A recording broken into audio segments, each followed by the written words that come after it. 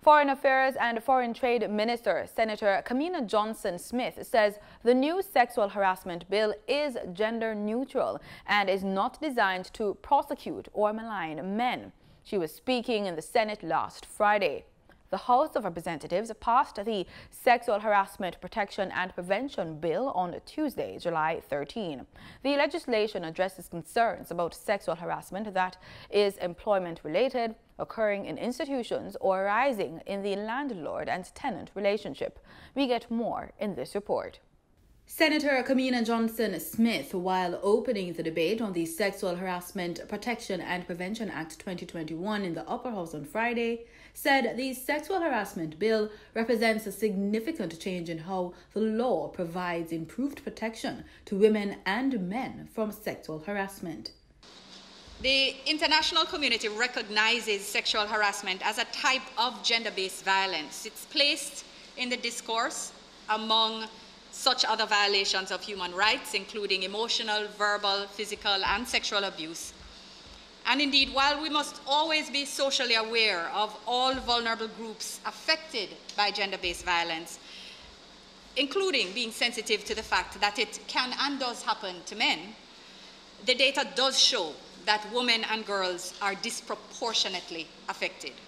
She notes that studies show that exposure to sexual harassment leads to various forms of abuse.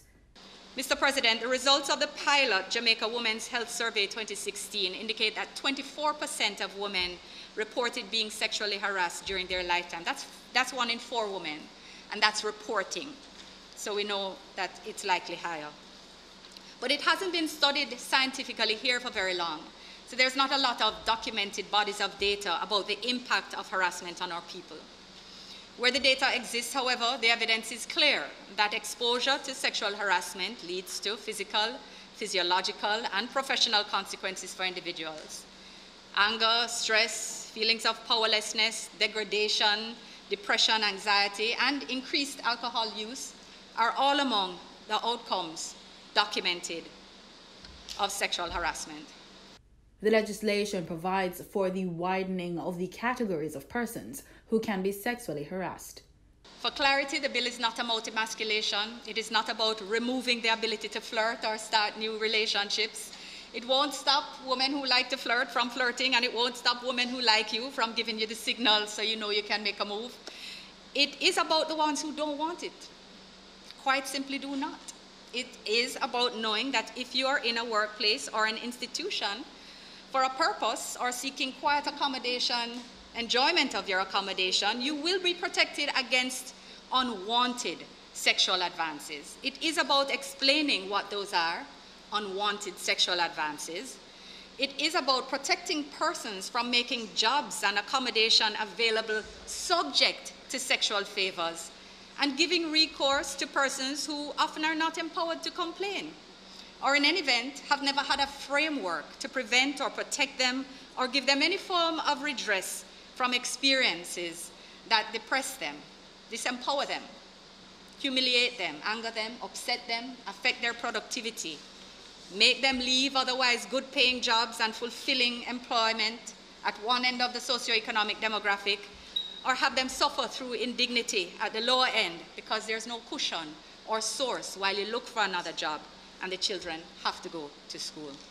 She says the bill is aimed at combating sexual harassment in Jamaica and is not about undermining men.